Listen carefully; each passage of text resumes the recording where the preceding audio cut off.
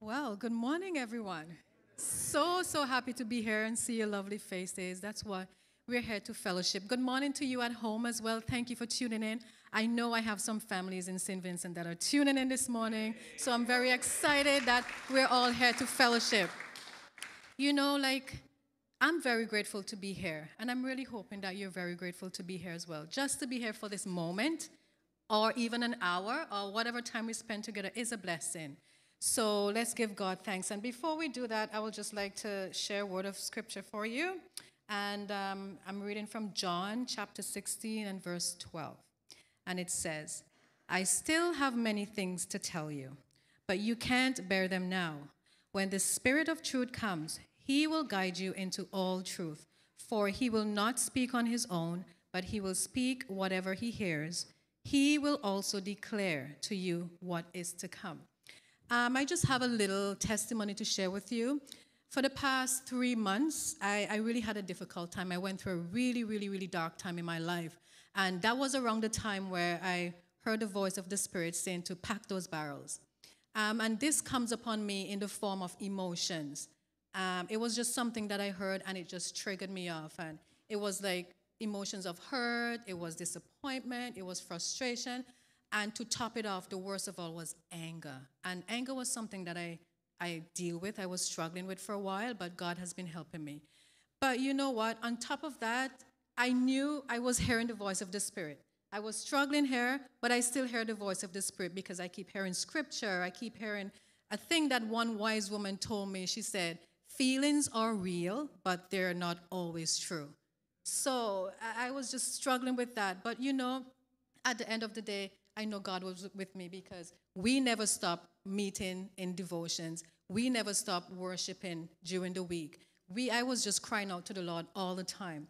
And I just want to read something from my diary that I wrote so you can know what I came through and how I came through. This period of affliction had provided me with abundant opportunity for self-examination, and I recognize myself as a sinner. Nevertheless, I will wait expectantly and patiently for the Lord to act on my behalf. And it was a voice from my little Cody that really made everything click. And I realized the Holy Spirit never left me. He has always been talking to me. He has always been comforting me. He has always been soothing me. So this morning, I am here passionately to praise the Lord. I am here to give him thanks, for he is good and he will always be good. So let's join with me in worship.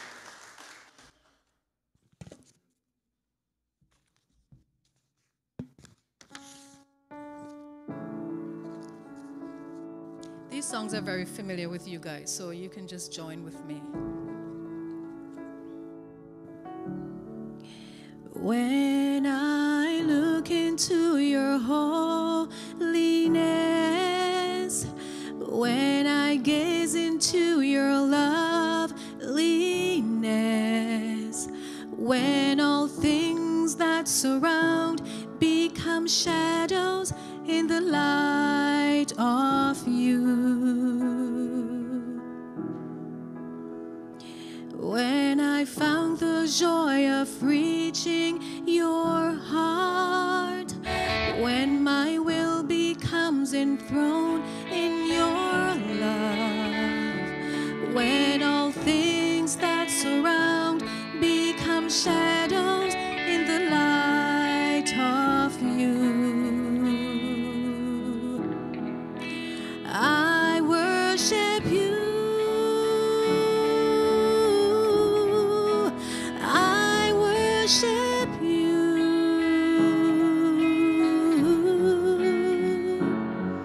The reason I live is to worship you.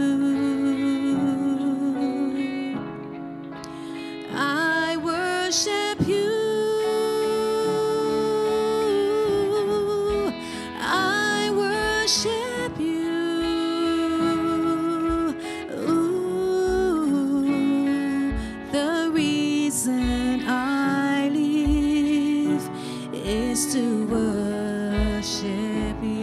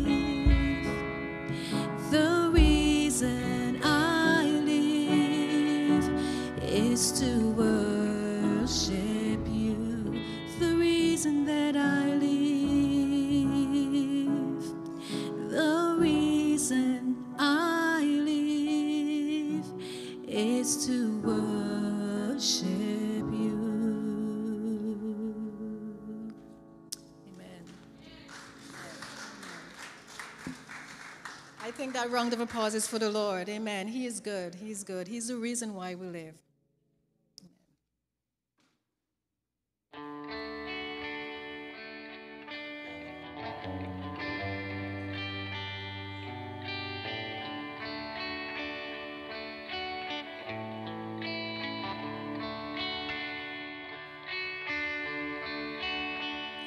How deep the Father's love for us, how vast beyond all measure,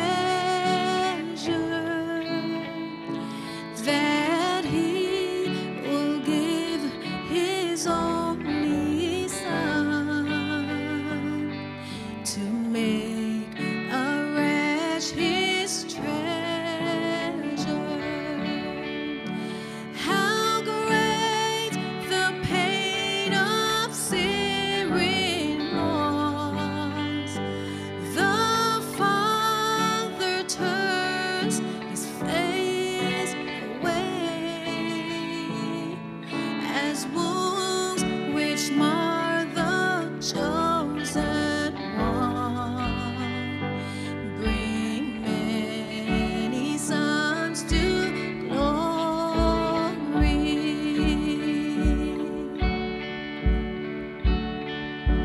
Behold the man upon a cross, my sin upon His shoulders. Ashamed, I hear my mocking voice call out among the scoffers. It was my sin that held Him there, until it was accomplished. His dying breath has brought me life. I know that it is finished.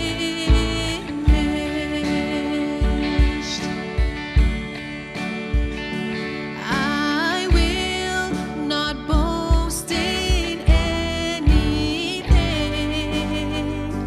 no gifts, no power, no wisdom,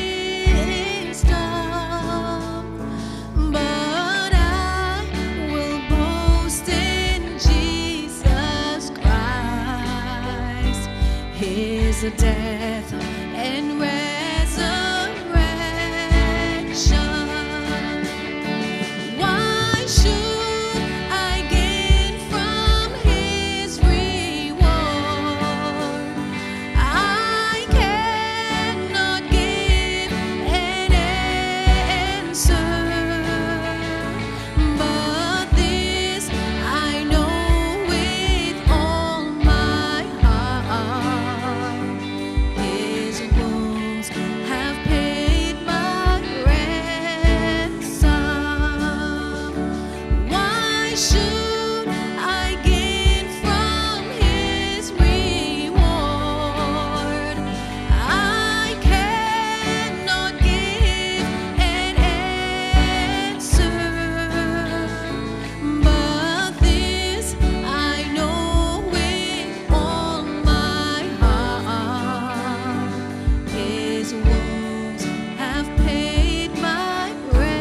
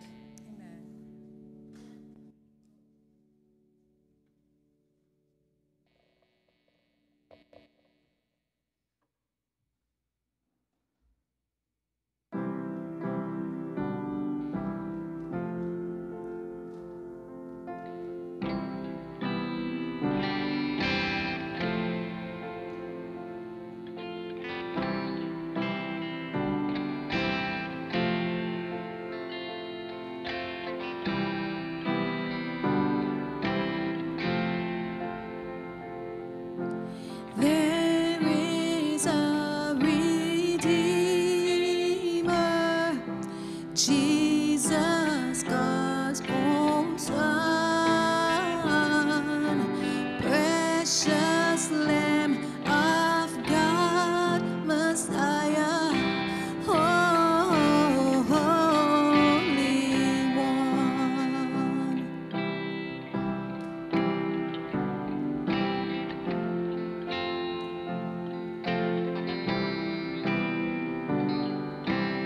Sing Jesus, my Redeemer.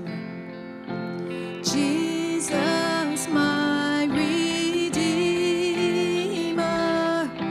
name above all names, precious Lamb of God, Messiah, oh, for sinners slain.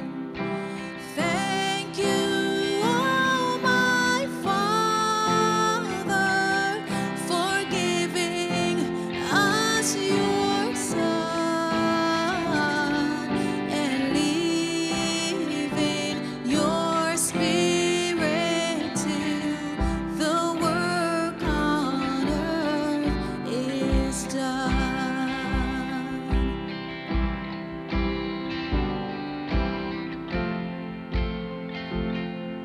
Sing Jesus, my Redeemer again. Jesus, my Redeemer, name above all names,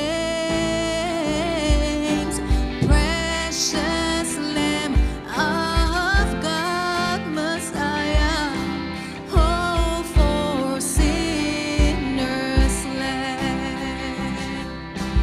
Thank you, oh my Father, for giving us your Son and leaving your Spirit till the work on earth is done. When I stand in glory, I will see His face, and there I'll serve my King forever in that holy place. Thank you, oh my Father, for giving us your Son and leaving your Spirit till the work on earth is done. Thank you, oh my Father, for giving us your Son and leaving your Spirit till the work on earth is done, and leaving your Spirit till the work on earth is done. Oh God in heaven, we do lift up the name of Jesus, because you have said in your word that if I will be lifted up, I will draw all men unto me. And this morning we gather in your name to say, Lord, thank you. Thank you for sending your Son. Thank you for leaving your Spirit. Oh God, I pray that you will bless every moment that we spend here together. Bless your word unto our soul, Lord Jesus. Give us ears to hear what you have to say. Give us a heart to accept your truth, Lord, and give us a willingness to live it out. And God, we will give you praise and glory all the days of our lives. And I pray this in Jesus' name. Amen.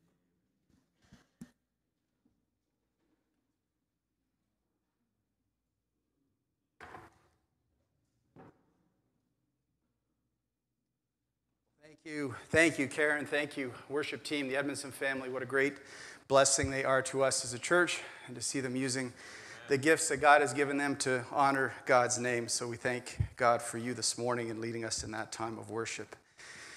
We are going to continue in our series today, but before we do, I just want to say a thank you to you as a congregation for your great prayers over our family. Morgan is good. Praise the Lord. And it's hard to put words into place when your 20-year-old has a stroke. But the Lord brought her through it without serious medical treatment in the hospital. God provided for her, and so we are so thankful that she is home now and she's recovering and she's trying to endure. Lisa and I hovering over her because we don't want her out of our sight right now, but she's doing well, and we'll be having several appointments coming up this upcoming week to kind of determine what happened, because we still don't know what happened. Only the Lord knows, but God brought her through, and we are faithful, and He is faithful to bring her through whatever will come, so we thank Him for that. But we are going to continue in our series this morning on You Asked For It. And I do believe that this was intended for this morning because it came through a bunch of different ways, a bunch of different directions. Through a Bible study group with the young people online, we looked at this passage a couple weeks ago, and I thought, God got my attention with it. And then I was listening to a radio broadcast on driving around this week, on 99.5, and they were same thing, talking about, so I thought, okay, so this is something that we do need to talk about. And it was a great question that somebody asked. And the question was, what does it mean to grieve the Holy Spirit?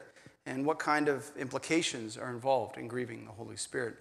So I'm going to invite you to turn in your Bibles to Ephesians chapter 4. Please turn in your Bibles to Ephesians chapter 4. And we will be looking, starting at verse 17, and I'll be reading through till verse 32. Ephesians chapter 4, verse 17 to 32. Ephesians 4:17. So I tell you this, and insist on it in the Lord, that you must no longer live as Gentiles do, as unbelievers do, in the futility of their thinking. They are darkened in their understanding and separated from the life of God because of the ignorance that is in them due to the hardening of their hearts. Having lost all sensitivity, they have given themselves over to sensuality so as to indulge in any kind of impurity with a continual lust for more. You, however, did not come to know Christ that way. Surely you heard of him and were taught in him accordance with the truth that is in Jesus. You were taught with regard to your former way of life, to put off your old self, which is being corrupted by its deceitful desires, to be made new in the attitude of your minds, and to put on the new self, created to be like God in true righteousness and holiness. Therefore, each of you must put off falsehood and speak truthfully to his neighbor, for we are all members of one body. In your anger, do not sin, and do not let the sun go down while you are still angry, and do not give the devil a foothold. He who has been stealing must steal no longer, but must work, doing something useful with his own hands, that he may have something to share with those in need. Do not let any unwholesome talk come from your mouths, but only what is helpful for building others up according to their needs, that it might benefit those who listen. And do not grieve the Holy Spirit of God, with whom you were sealed for the day of redemption. Get rid of all bitterness, rage, and anger, brawling and slander, along with every form of malice. Be kind and compassionate to one another, forgiving each other, just as in Christ God forgave you. Let's give God thanks for his word to us this morning. Heavenly Father, we thank you so much for your word, and your word brings breath to our lungs. It brings life to our bones, God. Your presence in your spoken word, your presence in Jesus, the living word. The presence, God, that we see as we encounter your word, God, can change and transform us. So, Lord, this morning we pray that you will shine your light in the dark places of our lives, God. That you will reveal the places that we hold back from you, Lord, and that you will challenge us to surrender ourselves completely to your purpose. Bless us, God, this morning as we gather in your name, in your word, singing praise to you, glorifying our Father in heaven. And we pray this in Jesus' name. Amen. Amen. So we're going to be talking about grieving this morning. I'm thinking back to probably the earlier experiences of grieving in our family. When the girls were really little, we used to have, I don't know whether it was because I'm a pastor in the family or whether it is because our kids were expecting it, but any time that there was an animal that died in our possession, we had a little ceremony, a little service for it in the backyard, okay? So, I mean, we're talking about a bird hits the window. We've got to have a ceremony. You know, we're talking about like the goldfish in the pond, the feeder goldfish, 25-cent goldfish in the pond. Got to have a ceremony for the goldfish. The hermit crabs that didn't last long in the Stewart household, we had to have ceremonies for them. And I can remember back in the time when probably Morgan was about 3 or 4 years old, Alexander was like 7 or 8, and we were getting some work done in the backyard. And so there was some workmen, construction guys there, and they were measuring out stuff to what they were going to do, build a patio in the backyard for us. And we had these construction guys working on one side of us, but that morning before they came, an animal in our family died. I can't even remember which one it was. It wasn't super significant, obviously, to me, but for our girls, it was the world. So we had a ceremony off to one side of like 20 feet away from where the guys are doing all the construction work. We had a little ceremony for the animal that died. And I can just remember how ironic or funny it kind of was to have like construction going on in one place, and then on the other hand, you got this little ceremony happening, and what those guys must be thinking of us would be something else, I'm sure. But we felt it was always important for us to recognize the lives that God has given to us, whether it's an animal, whether it's a fish, whether it's a bird, whatever. Life has been created by God and is precious to God. And so anytime a life has passed, we feel we need to have a little ceremony, you know, to make the significance and recognize the gift that God has given in that life. Many of us, if we think about it, have gone through grief of one kind or another. It doesn't always have to be with the loss of a life. It can be grief of a family member, broken relationship. It can be grief from many different ways. When we look at the word grief in the Bible, actually, grief really means this. It means intense sorrow, sadness, or distress. And the actual word grief is used here, also is used in these other examples in Matthew's gospel, for example, when the disciples are grieving over the notice that Jesus has just given them in chapter 17 that he is going to die. They were grieving, even though he hadn't passed yet. In Matthew chapter 19, when the rich young man comes to Jesus saying, "What must I do to be saved?" he leaves unwilling to follow Jesus' command, and he leaves grieving because he has not been able to meet the requirement of God. In Matthew chapter 26, the disciples again are grieving over Jesus, this time because he was betrayed by Judas. Same word, grief, in Matthew 26:22. In Matthew 26, again, in verse 37, when Jesus is in the Garden of Gethsemane, he is deeply sorrowful. Same word as we find here in verse 30. Do not grieve the Holy Spirit. Same word. Jesus was in intense sorrow and distress. In John chapter 16, the disciples, when Jesus was telling the disciples that he would be leaving them, he knew they would be in distress, and the word is the same word for grief. So grief is a common theme that runs throughout the scriptures. We need to recognize it. Sorrow is a part of life, and we need to recognize it as a part of life, but it is not supposed to be a part of the Christian life in terms of the Holy Spirit. Okay, grieving on one hand does a wonderful thing. On one hand, it affirms the personality of the Holy Spirit. I know Pastor Rob over the last 2 weeks has been speaking wonderfully about the Trinity and the personalities within the Trinity and how they each function within the Trinity. And the Holy Spirit has a personality. He is not just some force. He's not just some kind of mystical being or something like that. He is a person. He is a personality. He can be hurt by us. And we need to recognize that Holy Spirit can be hurt by us. He can be grieved by us, by the way we live. And when we sin, we walk contrary. When we sin, we walk contrary to the indwelling of the Holy Spirit. We bring grief to him by not walking in step with him, not walking the way he wants us to live, not not living in the way that the joy of God is going to flow through our beings, because God is speaking through Holy Spirit, as our worship team sang earlier. We can make Holy Spirit intensely sad in our lives, sorrowful in our lives. And that's a powerful statement. It's a powerful warning to all of us. And I believe that's why Paul tells us here, do not grieve the Holy Spirit. Because the Holy Spirit represents the relationship that we have with God, this ongoing relationship. He represents the personality in the Trinity that draws us towards Jesus Christ. And we're told in 1 Corinthians chapter 6, verse 18, that we are to flee from sexual immorality and all other sins that are outside the body, but when we sin sexually, we sin against our own body. And then he says this, do you not know that your bodies are temples of the Holy Spirit? Our bodies are temples, dwelling places for the Holy Spirit, whom is in you, whom you have received from God. We are no longer our own. We are bought with a price. Therefore, Paul tells the Corinthian church to honor God with our bodies.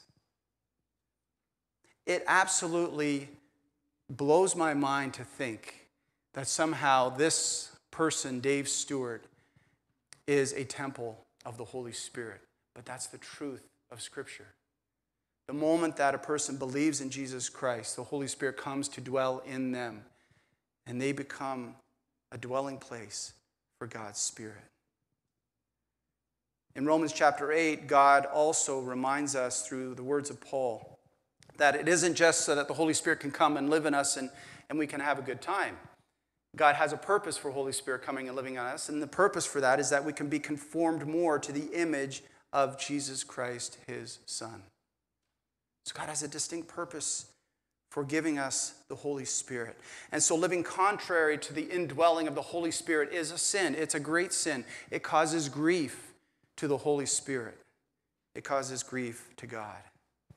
There are some facts that we need to be aware of as we think about Holy Spirit, just before we get more into our passage. The first is that once we place our trust in Jesus Christ, the Holy Spirit dwells in us. I've already mentioned that, but in Ephesians chapter 1, verses 13 and 14, Paul says, having believed in Christ, you were marked in him with a seal. And that seal is the promised Holy Spirit, who is a deposit guaranteeing our inheritance until the redemption of those who are God's possession.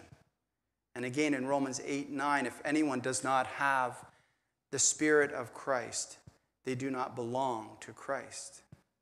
The moment that a person places their trust in Jesus Christ, the Holy Spirit comes to live. The Holy Spirit comes to live in that person. It's a phenomenal concept. It's a beautiful concept.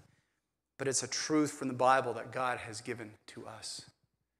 And what a privilege it is given to us when we think about God indwelling. You know, the Old Testament believers were blessed because they had the voice of God and sometimes these images that why doesn't God do that anymore? Well, he kind of does, but then we have Jesus Christ, who is God in the flesh, and we can see what God looks like in human skin, and it's like, wow, that's, the disciples were so blessed because they had Jesus, they could follow him and learn from him, and they could walk around the streets with him. That would be amazing. We are so blessed because we have God living in us through the presence of the Holy Spirit. And that is such an honor that God has given and a privilege he has given to us. And it's a biblical fact. Secondly, we see in this chapter 4, verse 30, we also see that Holy Spirit has a role and that he seals our redemption for eternity. We can have complete trust that we will be redeemed in the end. When Jesus comes again to receive us, we can have complete trust that we will be with God in heaven for eternity. Because why? Because the Holy Spirit seals us. The Holy Spirit seals us for that redemption. A third fact about the indwelling of the Holy Spirit is that because Holy Spirit dwells in us and because we still battle and wrestle, as Paul mentions in Corinthians, we still battle and wrestle in our being, that we can grieve the Holy Spirit. And yet, even grieving against the Holy Spirit can be forgivable. Some people mistake the grief of the Holy Spirit and blasphemy against the Holy Spirit. They think they're the same thing, and they're not. Grieving the Holy Spirit is done by believers who have the indwelling of the Holy Spirit in them. The blasphemy against the Holy Spirit is done by unbelievers who do not have the Spirit of God in them. And so we have Jesus in Matthew chapter 12.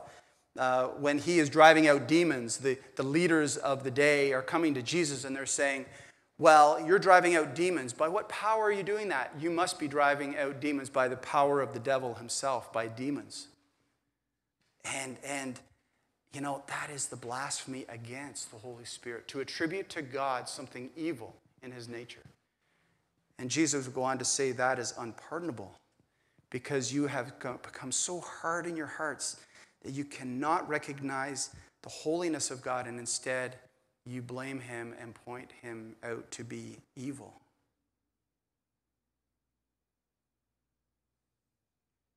So grieving the Holy Spirit can be forgivable.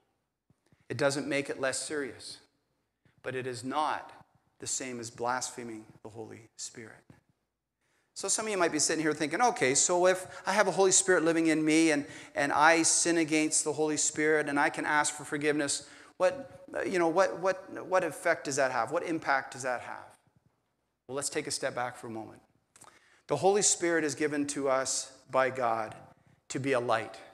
The Holy Spirit is given to us by God to have the impact and to be a light in our lives. First of all, in John chapter 16, we see that the Holy Spirit reveals and convicts us of our sin. He shines in the dark places, the places I don't want to go, the places we don't want to go. The Holy Spirit shines a light in those places and says, hey, Dave, wake up. See what's really happening here. Come to God and recognize your sinfulness. Come to God and ask for forgiveness. You see, the Holy Spirit has this beautiful role of showing us what we are blind to and revealing it to us. And for that, we need to be thankful. Also, the Holy Spirit is a light revealing the truth of God's Word.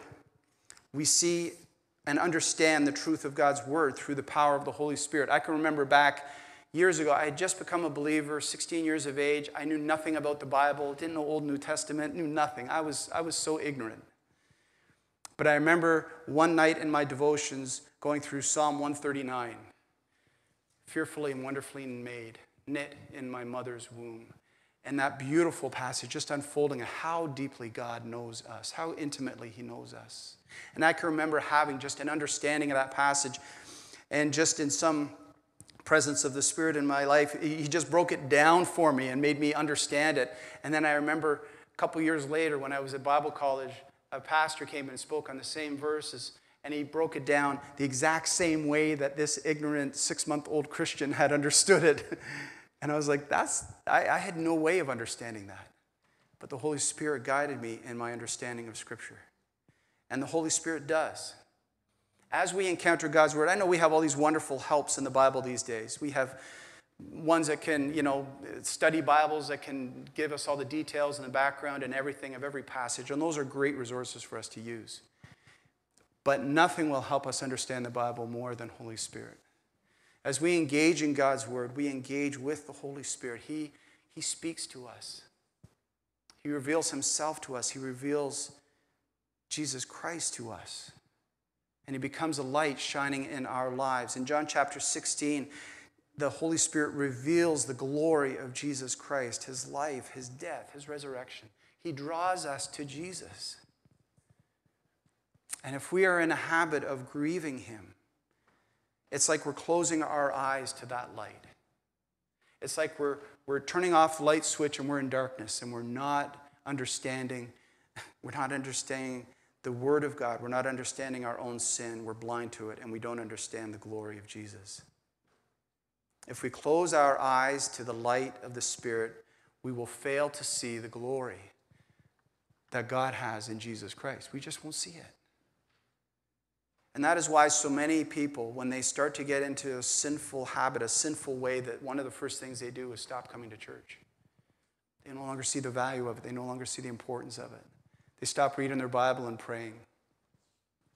When we grieve him, we refuse to see his direction, his purpose that God has in mind to show us. The Holy Spirit is a light for our lives.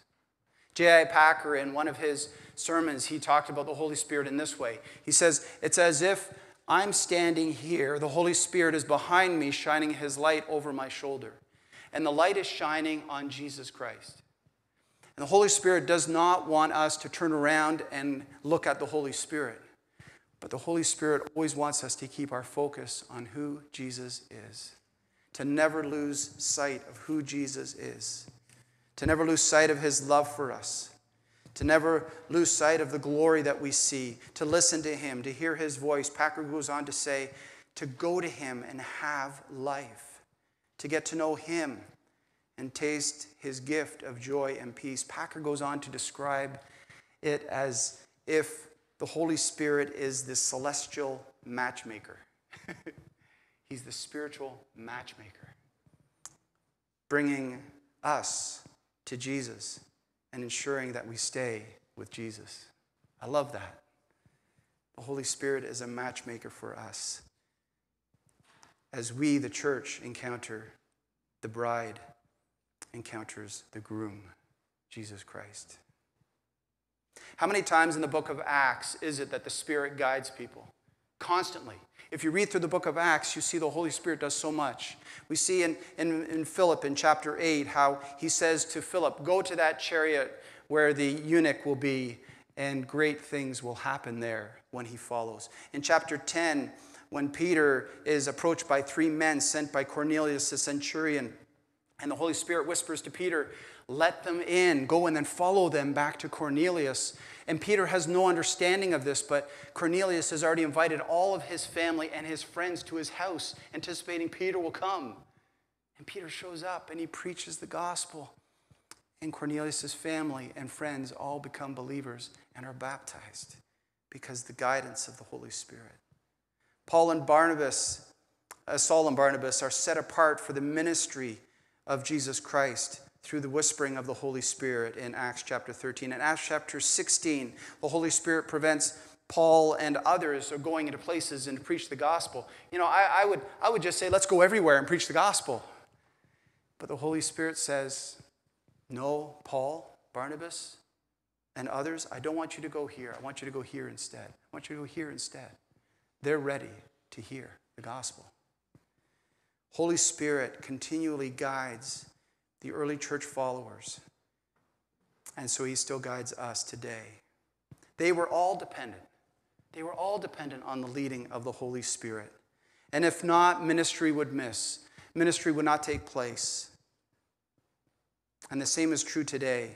The Holy Spirit wants to guide us in the directions that we should go. And if we do not follow, then ministry will not take place. Ministry will not happen. And the question is, are we dependent upon the Spirit's leading? We've heard it said from the pulpit and from other places that if the Spirit of God was to lead the church, would the church still gather together? Would it still meet together? And sadly to say, many churches probably would continue to function just as is. Many churches would probably still function, still gather just because they can. But without the Holy Spirit, there is no point. The big picture in all of this passage, when we look at Ephesians chapter 4, the big picture, and that's why I went back to verse 17, the big picture is a comparison. There's beautiful comparisons. In Ephesians chapter 4, verse 31, we see this beautiful, specific instructions as to what is grieving the Holy Spirit. But beyond that, before that, we see this whole statement about if you don't believe in the Holy Spirit, don't be like the people who don't believe in the Holy Spirit. Instead, believe in the Holy Spirit. Don't keep the clothes on that you had on before you knew the Holy Spirit, but put off the old clothes and put on the new clothes. Put on the way of the Spirit in your life. And we see that big picture thing. And then in Ephesians chapter 4, verse 31, he breaks it down into some very specific sins that are grievous to the Holy Spirit. The first one is bitterness, which means sour speech or sour spirit. One author says it's an embittered or resentful spirit that refuses to be reconciled to another person. We might, in our language today, might call it holding a grudge against a believer.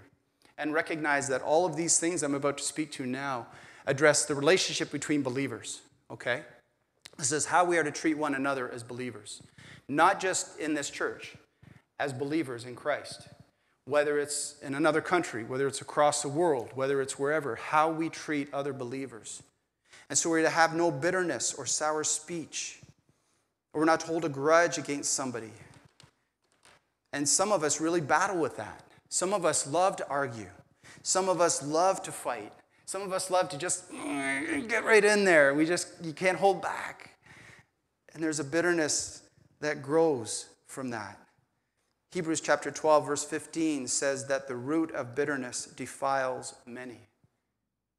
The root of bitterness defiles many. If we have bitterness in our hearts, it's never just going to stay in our hearts. We want to believe that it'll just stay there.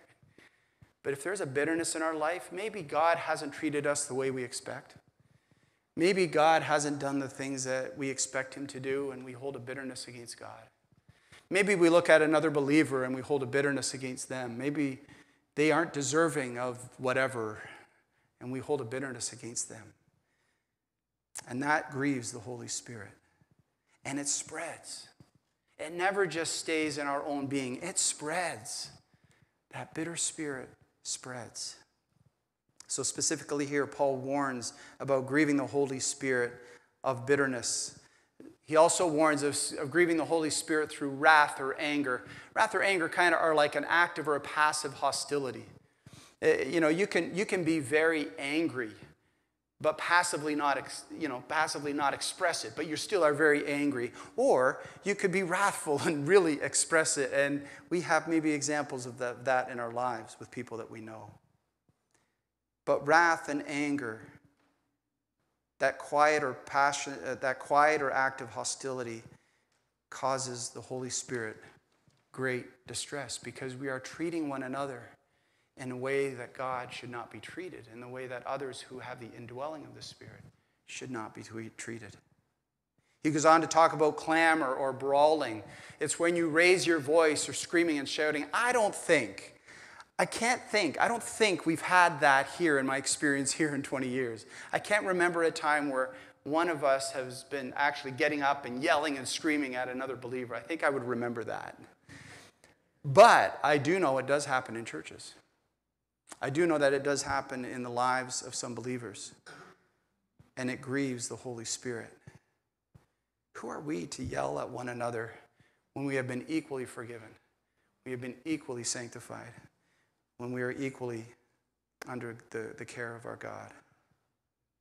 He goes on to talk about another one, slander. He says slander is speaking evil of other believers. And we might say, I'd never do that. But let me just challenge us to think. One of the struggles that happens in church is gossip. Is that slanderous? Most often. When we're gossiping about somebody else or telling a story about how they behaved, and no, that was pretty questionable, and we start spreading that around and behind the scenes, that gossip, that's hurtful. It's slanderous. It's not building each other up like the scriptures tell us to do. We need to be careful that we don't use slander or gossip, that we don't speak evil of other people to other people. When people that we know in the church or beyond the church, in the bigger realm of Christianity, we see them sin, we shouldn't be, did you see what so-and-so? There's no room for that. That's where we exercise the grace and the forgiveness of God, who has exercised it in our lives with us. And finally, malice is identified here as well. Malice, which is plotting evil against other believers. And this is it's almost like these things are growing. It starts here and it ends in malice, where you actually are actively going out and causing pain to other believers. There is no place for these horrible things in the Christian community called the church. There is no place for these things in the life of believers as we are in relationship with one another. And that is emphasized so strongly by when we look at the passage right after it in verse 32. We see these beautiful qualities that come up. And these qualities all point us to Jesus Christ. Don't be mistaken. These qualities are, again, a contrast. Don't do these 6 things. but be like this. Anything that is against the quality of Jesus Christ. And they are identified here. And how do we know they're identified here? Because in verse 32, it wraps up by saying, be forgiving as God has forgiven us through Jesus Christ. But we also know because in verse 32, the word for kindness is translated Christos. That's the word used for verse 32. Be kind to one another. Be Christos to one another. Now for us, we're like, okay, whatever. But to the minds of the believers at the time, the Greek word for Christos is awfully similar to the Greek word for Christ, which is Christos. And so for the believers in the day who understand the Greek language, who are hearing this, be Christos, be like Christ in your kindness to other people. In Luke chapter 6, verses 35 and following, in the Sermon on the Mount, Jesus Christ instructs his disciples to be kind. To be kind even to those who are ungrateful, those who are selfish. Be kind to those who demand you give them some of your clothing. Give them even more. To those who need money, give them and don't expect any money back. To those who hurt you, they turn the cheek to them. Don't respond back with hatred, but instead be kind. That is the kindness of Jesus Christ that we see in the Gospels, in his life. And anything that is against that is grievous to God and his Spirit. Secondly, we see that there's a compassion of Christ, and he says, be compassionate to one another. The compassion, the tender-heartedness that Jesus showed when he saw in Matthew chapter 9 the people who were without a leader. They were without a leader, no shepherd. And Jesus said, I have compassion on them because they are sheep with no one to lead them. Jesus had great compassion on people. He didn't often judge people, actually, even though he is the judge. He didn't often judge people, but he had compassion on people for their lostness, for their hurt, for their humanity. Jesus had great compassion, and I wonder today, sometimes we are lacking some of that compassion.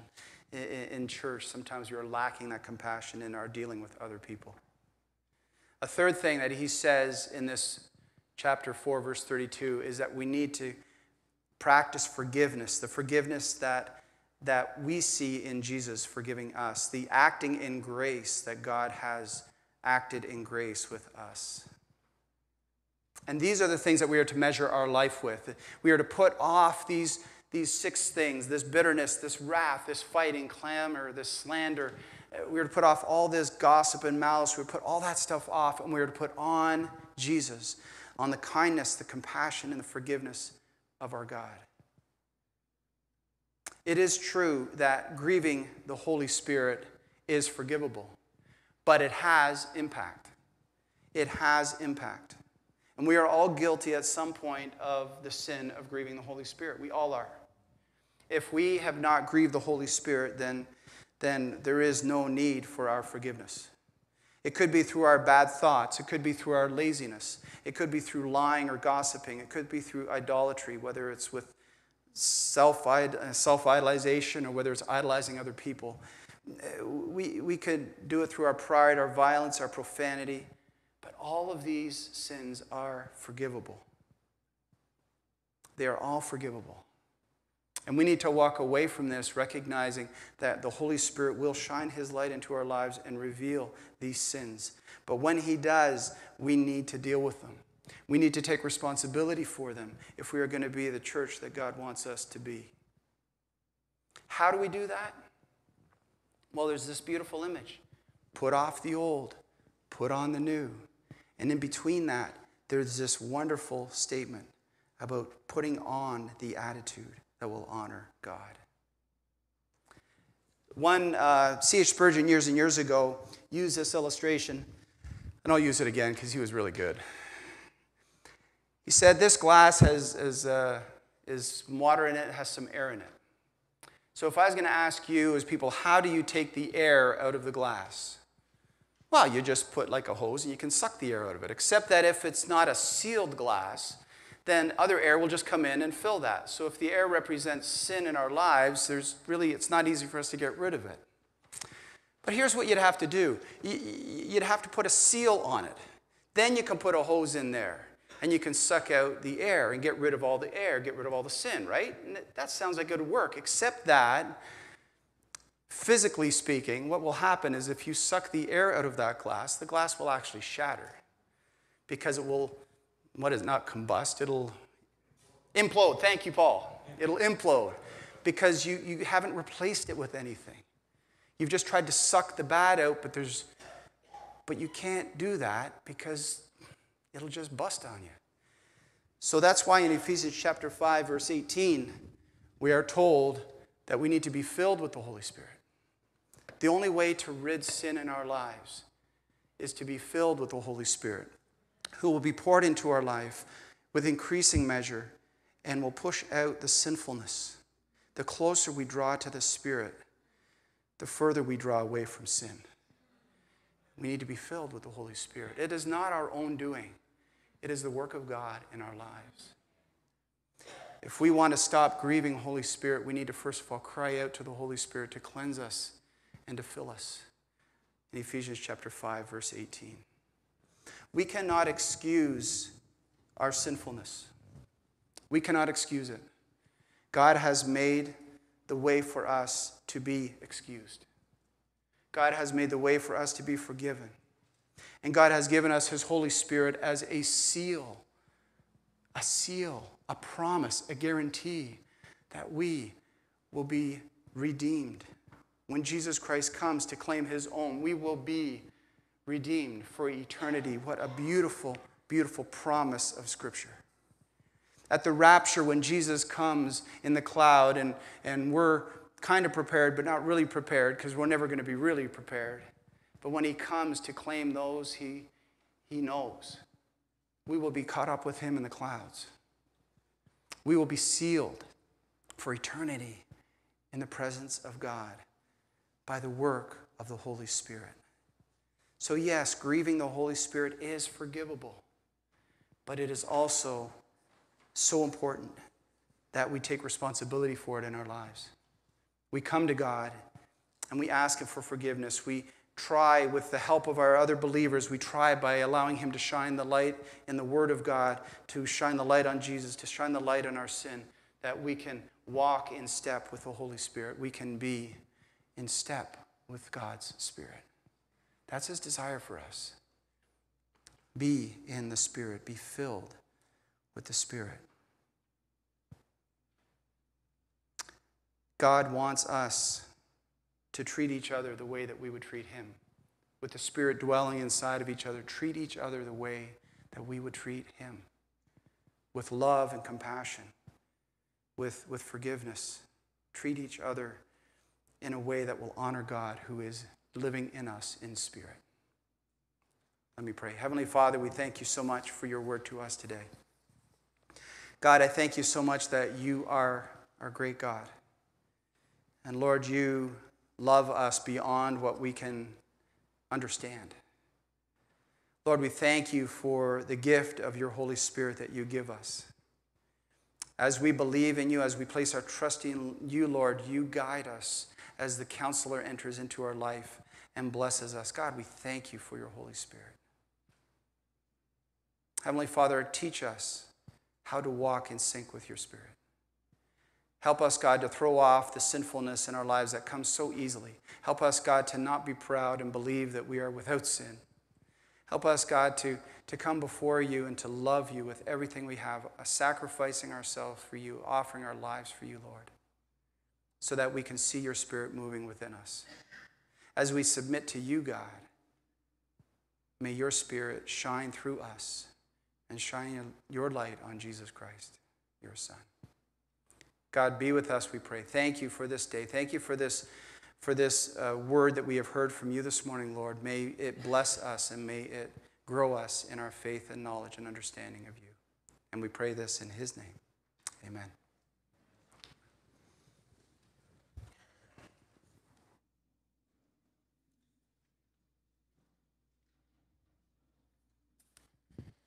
Amen, amen. Thank you, Pastor Dave. Great word and a great challenge for all of us. Well, as we go to prayer, I'm not sure what kind of a week you've had, but you know the kind of week you've had. Maybe you've had a great week, an amazing week. Maybe your week hasn't been so good. As you look at the news and listen to the news, you know it's been a terrible week as you think about the world. As you think about a tornado ripping through Barrie, hundreds of houses. I don't think there was a life lost, thankfully. But you think about a mom and a daughter in a drowning accident in Muskoka. You can think about, and that was a tragedy. That was a tragedy. It should never happen. You think about the flooding in Europe. Okay, so we've seen all the pictures. Hundreds, if not thousands, homes, lives, and just a mess. You think about, like there's so many things you think about throughout the week. And in some ways, if you're sort of like attuned to what's happening in people's lives, you grieve with those people. And there have been grieves. Lee Beauchamp lost a cousin, a 60-year-old man who she was pretty close to. And she's grieving the loss of David, her cousin.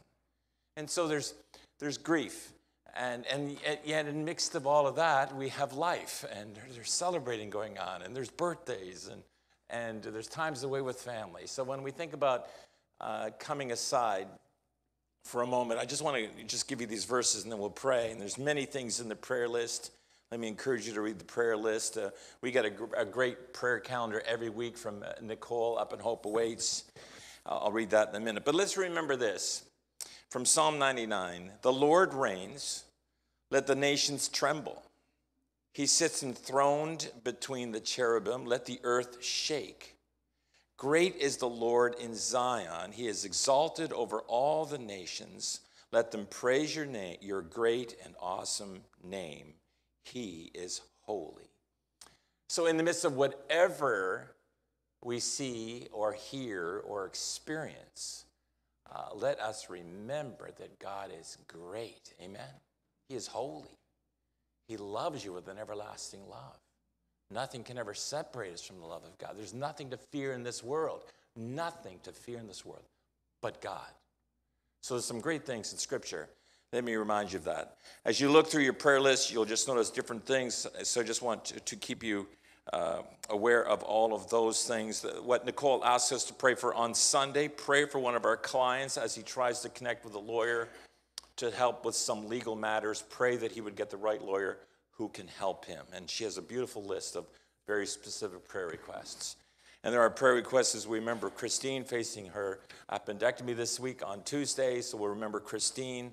There are others who are dealing with, as we think about Morgan, and as we think about others dealing with cancer and chemo, and we need to keep lifting them up.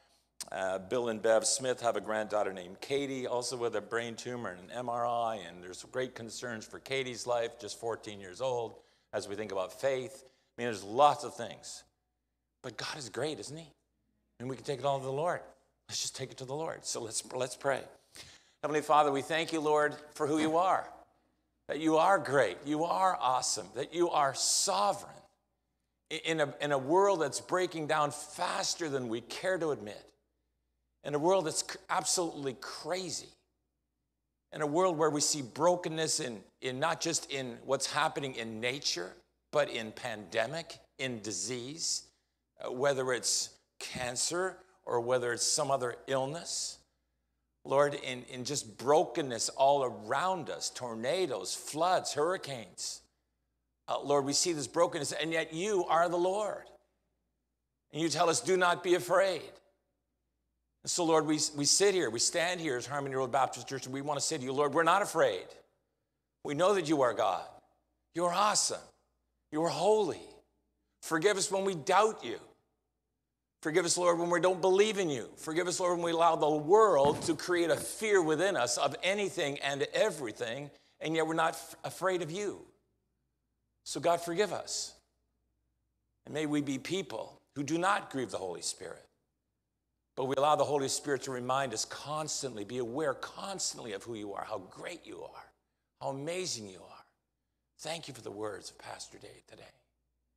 And thank you that you're a forgiving God. And yes, Lord, we ask that you would forgive us for not living the way we ought, or thinking the way we ought, or living the way we ought as believers, in faith, in trust. And so, God, I would pray that you would help each one of us in this sanctuary. Lord, help everyone who's watching online, Lord, that we just admit, Lord, I am weak, but you are strong. I feel poor, but you are rich. You make me rich. Lord, even when I'm unsure, I've had my confidence in you because you are sovereign. You're the rock. So, God, forgive us when we doubt. Forgive us, Lord, when we allow the world to just cave in on us. And we go, woe is me. How terrible my life is. Oh, God, forgive us. God, thank you that we can take all of our prayer concerns to you, every person who's on our list. We'll start with ourselves and ask you to forgive us of our sin, Lord. Forgive us.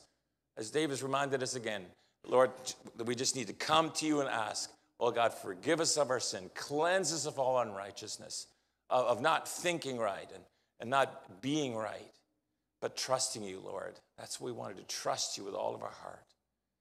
But Lord, we also lay all of our burdens on you because you care for us.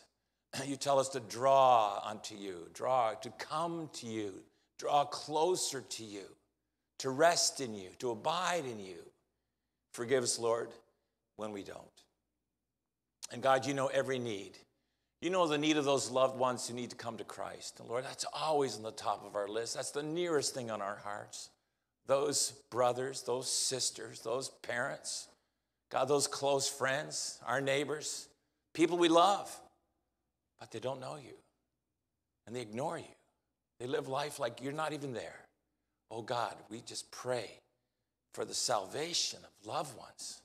That somehow, through our example, through our words, through our own testimony, Lord, that we can show them Jesus, that they would want Jesus, that you, as we pray for them, Lord, the Holy Spirit would convict and break through that heart and bring that heart to Christ. Oh, Lord, we just pray for unsaved loved ones. We pray for those, Lord, who Lord, need your strength.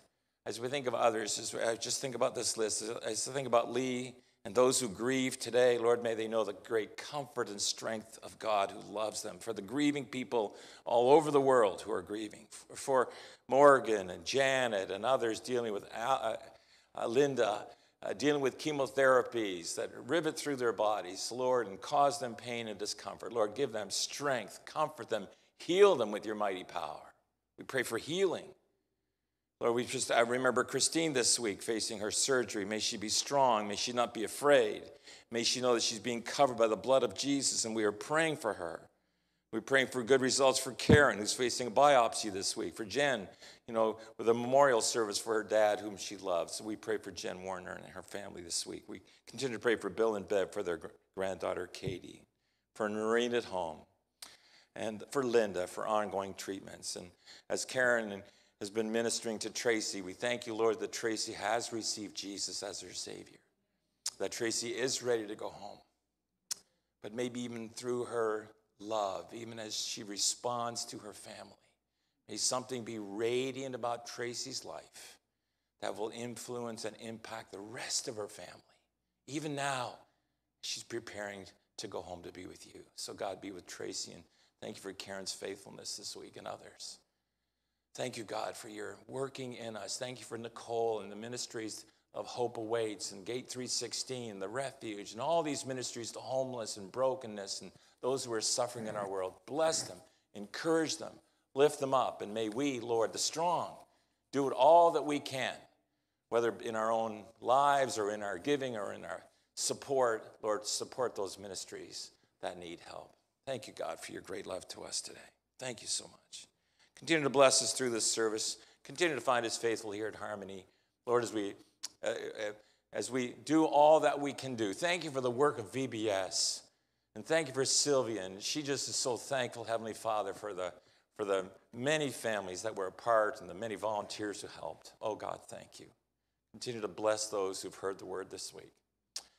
Thank you, Father. Be with all of our families, those who are home, those who are on vacation. May those who be near water, may they be careful. And thank you. Thank you, God, for your faithfulness, because you are a great and holy God, and we love you. In Jesus' name we pray. Amen. Amen. Lots to pray for. Now, there's a few announcements, and I'm going to ask, there's this amazing couple in our church called Andrew and Kate. And if you don't know them, I'm going to get them to stand up right now so you know who they are. Andrew and Kate. Can I see your faces, please? I just want to make sure it is. Okay, good. Thank you very much.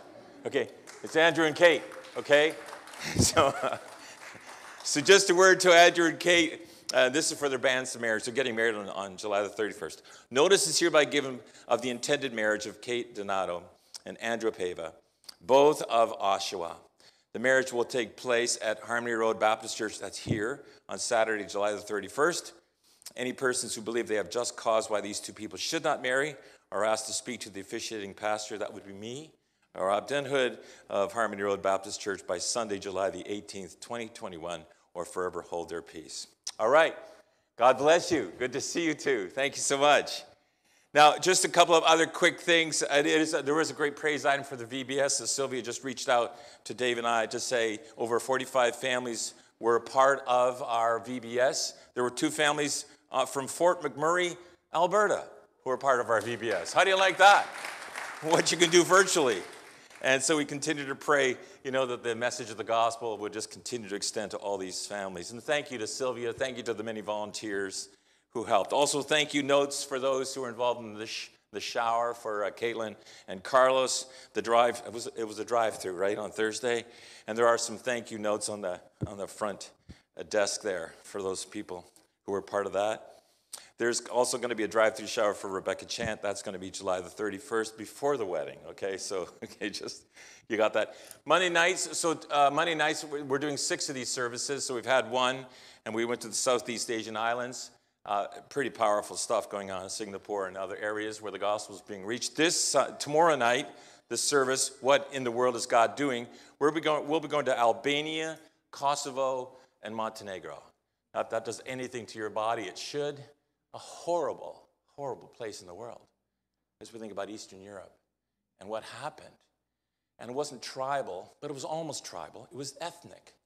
And it was terrible, like the murders that were going on. So anyway, the gospel, in this very difficult place, the gospel is now going back into those countries in like almost families that were seeing each other but were against each other.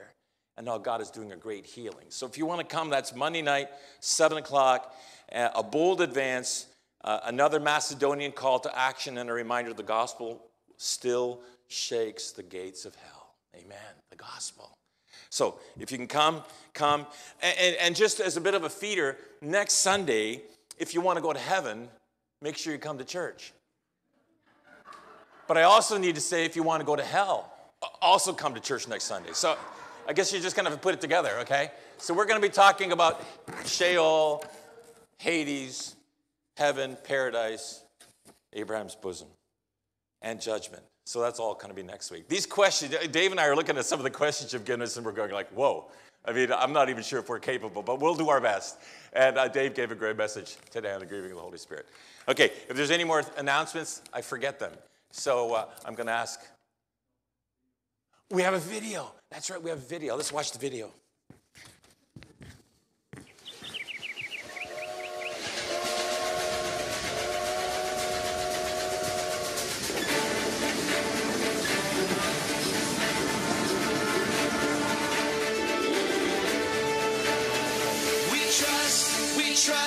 We trust in you, Jesus. You're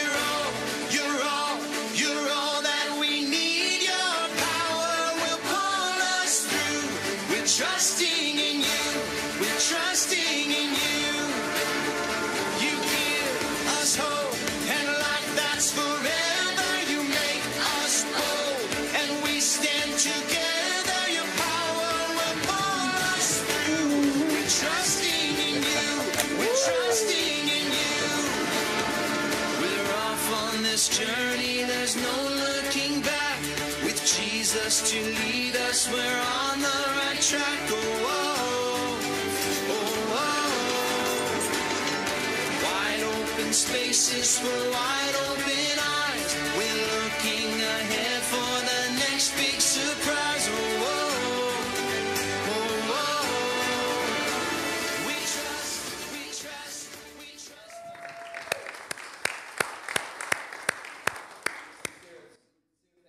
Out to Sylvia and Liam for helping, and others who helped out to make this year's VBS so Wonderful. 2 years in a row now, virtual. Let's not go for 3. But it is amazing that God is reaching out even through this media form to reach people and bring people into his presence. So thank you, Sylvia. Thank you for all those who are involved. Worship team, you come on up and lead us in our closing song today.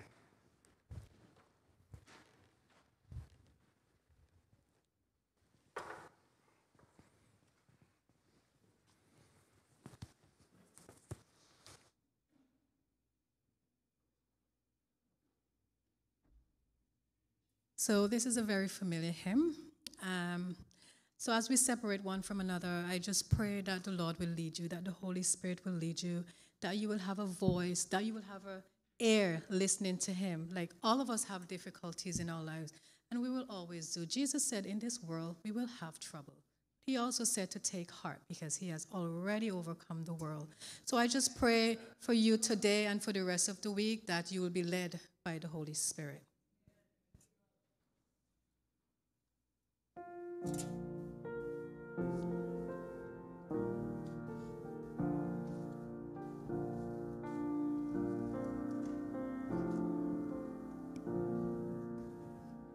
He leadeth me, oh blessed thought, oh words with heavenly comfort fraught. Whate'er I do, where'er I be, still 'tis God's hand that leadeth me.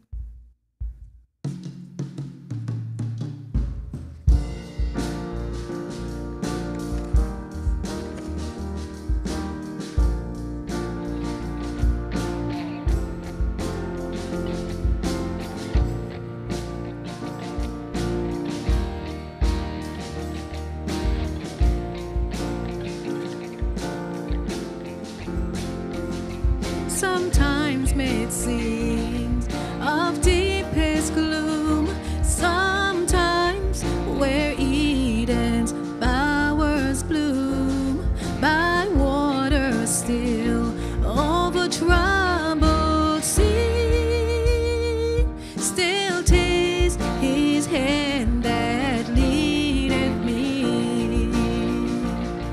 He leadeth me, he leadeth me, by his own hand he leadeth me. His faithful follower I would be,